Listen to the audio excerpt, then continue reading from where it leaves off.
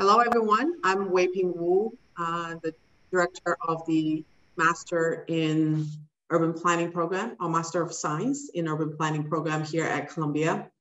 And I have my two colleagues joining me today. But before I ask them to introduce themselves, let me quickly say another welcome and also share two resources with you in the chat box as you talk. Or as you join the session.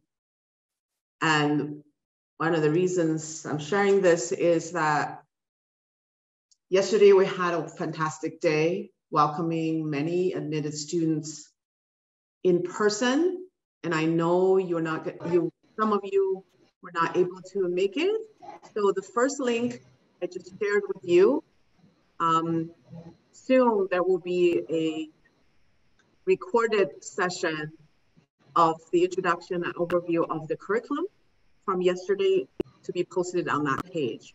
So stay tuned and you'll see more information on that page. And then the second link is the landing page of the urban planning program. I would encourage you to explore, discover, and connect with us by reading some information on this two pages carefully. Especially on the first page, there are a number of student works as well as a program booklet that you can download to read with whatever time you need. And I would encourage you to do that and then reach out to us with any questions. So let me allow my colleagues to introduce themselves. And then we're gonna start with a few common questions the students ask faculty, and then you should feel free to drop down your questions in the chat box. I will monitor that, or just raise your hand electronically and I will get to you. It's probably easier to put in the chat box. And this is a session to really have a conversation between you and the faculty. So it's not about overviewing the program. And so let me start with my colleague, Anthony. Hi, everyone. I am an assistant professor here in the program, actually realizing all the people speaking today are also recovering designers. So I also do have a design background if you're coming from that. But I teach primarily in the urban analytics sequence. I would kind of categorize myself as an urban technologist. So I personally, in my research and some of my teaching, look at the intersection between technology, urbanism, and the people that inhabit these fantastic or sometimes not so fantastic urban spaces, and thinking about how we utilize that data, either through the creation of it or the analysis of readily made data sets to actually improve the urban condition for folks. I guess it's my turn. So good morning, everybody. Can everybody hear me? Anthony, raise your hand if you can hear me. Great. Okay. So I'm Douglas Woodward. I'm the Associate Director of the Program for Professional Development and Practice. And what that means in English is career services mainly. And then also I coordinate studios, and I've been an adjunct since 1991. So I also teach mainly New York-centric courses like zoning and other sort of practical things in the New York area. And I'm trained as an urban designer, and I founded the Urban Design Group at the Department of City Planning, where I was for 18 years, followed by a stint at Lincoln Center, and then 10 years at a developer. So I've been at, in the government, in the not-for-profit world, and then also in the private development market. So so that brings an interesting, I think, perspective to both courses and also to placements for students for their first jobs and internships. Thanks, Douglas. I just want to add really quickly, everyone, I am thrilled that Douglas is with us because I actually, in the last few years, have pushed very hard for this program to have this capacity of career service and advising. It's really beyond service. It's advising to really make sure when you come to our program, your aspirations for your career are connected closely to what you study in the program. So Douglas talks with every student one-on-one, in addition to many career service, the regular activities you see on college campuses, right? So you obviously also will have connections with an academic advisor. So Anthony, myself, and the other full-time faculty members also perform that role. So really quickly, introduction to myself. For myself, I've been a faculty here and program director since 2016. Before that, I taught at Tufts University as well as Virginia Commonwealth University. And my teaching responsibilities here are both in the master's program and in the doctoral program. And in the master's program, I teach studio every other year and the thesis. All of the full-time faculty advise thesis and capstone. And I also teach an elective on Chinese urbanism in global context. So with that, let me start with a few questions to my colleagues, and I can also chime in. I really would encourage you to put down your questions in the chat box and feel free, don't be shy. Planning students are always the courageous bunch, so I hope to see some questions. So maybe let me start with both of you, Anthony and Douglas, right? So what do you see as the kind of faculty-student relationship at GSAPP, especially in UP, right? What kind of individual attention do you give to students, and how accessible you are as a faculty? So maybe we'll start with Anthony. I mean, I think that's the highlight, to be honest. I've had, an opportunity to be at a couple of universities now. And I think the availability of faculty, I think, is really a highlight of this program. Perhaps, sometimes I've been told to a fault for myself. Sometimes I need to make a little bit less time, but I think that's a favorite part. Some of you even saw me kind of in the hallway at the coffee shop when we were having what was supposed to be a short discussion and ended up being a little bit longer. But I think that's the hallmark. I think especially the full-time faculty being very around, the chances to kind of speak, engage with both curricular and extracurricular aspects. And I know Doug will speak a little bit about engagement with his office, but I think, for us, the faculty represent a lot of different professional paths. We all have varied professional experiences in varied parts of the world. And I think my observation is that students, have been very kind of open and willing to engage with us in thinking about what are the paths, be it traditional or non-traditional. How do we shape our classes? What are the questions that classes are asking? What's going on in the larger world? So I think that there is that kind of strong engagement. But I'll say, I think one aspect is every program will say that. I think the other strength of our program that is very unique to us is that the adjunct faculty are in the kind of in the best spirit of the adjunct. They are, being in a city like New York, bringing professional experience and seeing the amount of students engaging with someone who is currently, preparing something that will go before DCP, or someone who's working in government, and having that connection with people who are very engaged, both here at GSAPP, but also very engaged in practice, I think is a real hallmark, and sometimes there are kind of interesting debates that happen, between that, of what happens in the classroom, what happens in the world. And we, could really think about how the sausage is made in shaping these better environments. So I think that connection with the faculty in an intimate way here, I think is like kind of just really special and a strong hallmark. And I think it actually strengthens a lot of the classes because there's a lot of information being shared that reemerge in different conversations, both informally and formally. Right. One of the things that Anthony is talking about, I think, is really important, and that's that at GSAPP, practice and theory are not opposed. that they're actually complementary. And so when you get out into the world, you'll use the theories and the the GIS and the other things that you've learned at GSAPP, but you'll also have an appreciation beyond what other schools have, I think, in terms of what the practical consequences are of the things that you've learned.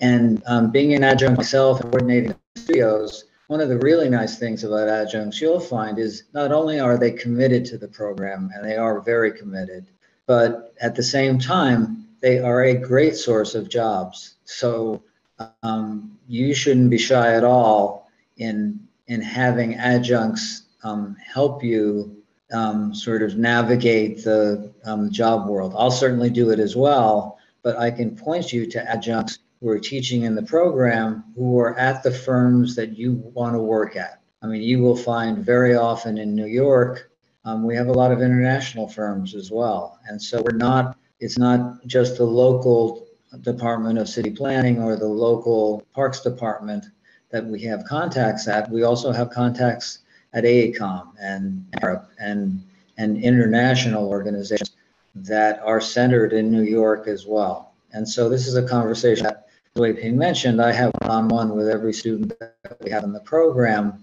just to learn about you and sort of to figure out with you what kinds of things you want, internships and jobs. And we do very well right in the middle of interviewing, and people are getting interviews right and left. So there are a lot of practice interview sessions that I've been running out of the office. Yeah, let me just add really quickly, and you might have noticed that the number of full-time faculty in this program is quite moderate, in the sense that's both by necessity, but really also to some extent by design, because we are in New York, we are a professional program, and we really like to see our master's students very much career ready by the time they graduate. So we have about 40 adjunct faculty in the program. They are seasoned practitioners, and they are very much in the spirit of helping the next generations of planners to blossom. So they are very committed to the program. And I work quite intensively with each and every one of them in terms of helping them on board with teaching and developing syllabi and developing teaching pedagogies, developing methods of student engagement within the classroom. And then many of them, in fact, stay with us continuously. Some, Douglas, for example, has been with us for an extended period of time. And so this adjunct faculty group is something we feel a very, very unique feature of the program. And also, as Douglas was saying, we really try to prepare students not just for your, mainstream, common, and typical planning jobs. We are now increasingly getting adjunct faculty who are in the urban tech sector, who are in consulting, who are perhaps in real estate practices, where in these sectors there are increasing roles and functions for planners. And then we really do feel for planning the profession to grow, we need to expand. And that's what our program is doing. And we have expanded our curriculum accordingly so that we have, for students, knowledge and skill acquisitions in neighboring fields, but with very strong planning orientation. So let me also then follow up this question with another one to Anthony first. That is, in what ways do you collaborate with students who are interested in research, perhaps even going on to further research career or doctoral studies? So one of the other aspects, so since we made mention of our adjunct colleagues who are bringing in kind of professional experience. I think one of our jobs as the full-time faculty is that we're doing a lot of research, in a way, kind of asking questions of the built environment or taking things forward. And there are many opportunities from myself and from colleagues to engage in this type of research. And I think what's interesting is that we all kind of have a different take on what urbanism looks like. So I know that Hiba Boubacar just had a big symposium here on campus looking at Middle Eastern studies. So she was working with both master's and PhD students to flesh out kind of that discussion, looking at the state of research out there. I'm working with one master's student where she is running a natural language processing algorithm on Street View images to see if we can actually catalog all the languages being spoken in the suburbs. Like, you know, so there are direct engagements in working with us in answering kind of these questions that may have future implications, or may look at the built environment in different ways that may ultimately inform policy or how we think about the built environment. You know, in many cases, there are maybe more projects that are geared towards implementation, and there are many ways that you can engage with us with that. There are also a couple labs as well that master students have engaged with quite a bit. For instance, the Center for Spatial Research has quite a few master students, so they're doing a lot of really interesting work in between kind of urban data science, critical cartography, sociology, digital humanities, where you can kind of flesh that out. And that'll say all of these are coming from, you know, the faculty side and being kind of the intellectual base. You all also have chances to do research in, you know, you'll definitely do that in your thesis or capstone, where you are in the driver's seat and you're engaging with us, being able to kind of derive, hypothesize a phenomenon in the built environment and taking that forward. And sometimes those kind of conversations spill back and forth between our research and your research. There's also, I'll say, a couple students here as well that I've talked to have also began, especially I think because we have this base of kind of technical skills. Again, I have a bias towards, you know, working with people who have kind of maybe more data skills. Other people on campus are also looking for you too. I know a colleague of mine in engineering is potentially taking on one of our master students for a summer research position, just because engineering has sometimes deeper pockets than we do. So being able to support that. So you know, that's in brief, but I think that there are many ways that you can engage, and it comes from multiple sides. And I'll also say another secret, that there's money floating around on campus. So if you wanted to do your own independent research, there's ways to support that from the resources on campus. And just to plug, a few of our students also participated in projects in the city as well. So Data by Design, a couple students got, I think it was $6,000 or so to do an installation, a data-centric installation for Open Data Week in the city. A couple of our students also came up with a project, and they did a session at Open Data Week, which is a citywide project, a citywide initiative. So there are chances to even kind of go beyond us, but I think, you know, there's a strong kind of culture here of, I want to say, entrepreneurship when it comes to asking questions, you know, and taking it forward into doing really interesting things with research at different scales, from the potential publishable paper, you know, or if you're interested in the doctoral studies, working with faculty, to your own personal initiative, like the Open Data Week for your portfolios. You know, there are different ways to look at it. Thank you, from my opinion, at least. Yep. So let me actually share with you all a link, which you can open now. Right now, it doesn't have a whole lot of information, but once you enroll, you will get email during the summer for these RA positions you can apply for the fall. And for spring positions, the application process usually opens in October or November.